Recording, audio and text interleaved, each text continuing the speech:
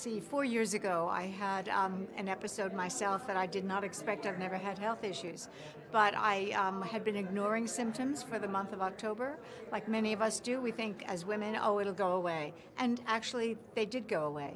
But the third time it happened, it felt like an elephant pressing on my chest. And I remembered hearing an interview with a woman who said, a woman's symptoms for a heart attack is often different than a man's.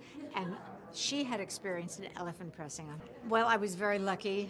The people around me got me to the hospital very quickly. And the hospital was St. Francis, which is one of the premier heart hospitals in the country. And the surgeon, Dr. Schlafmitz, was there and answered his phone, as is his reputation, and said I should meet him there at the ER.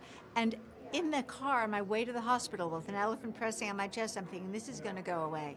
I don't have time to do this. This is my day off. I have to do this and I have to do that.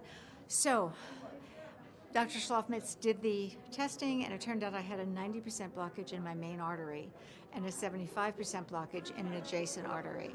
And he performed surgery, gave me 2 stents that night, and on my way home the next day in the car, I called my publicist. I said, I can't pass the specifics of my good luck, and I had amazing good luck.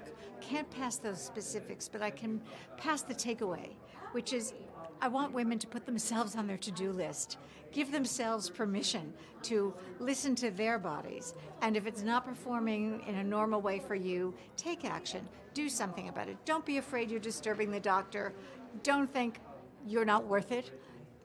Don't think you don't have to take care of yourself. So give yourself permission to take care of yourself. And number one, put yourself on your to-do list.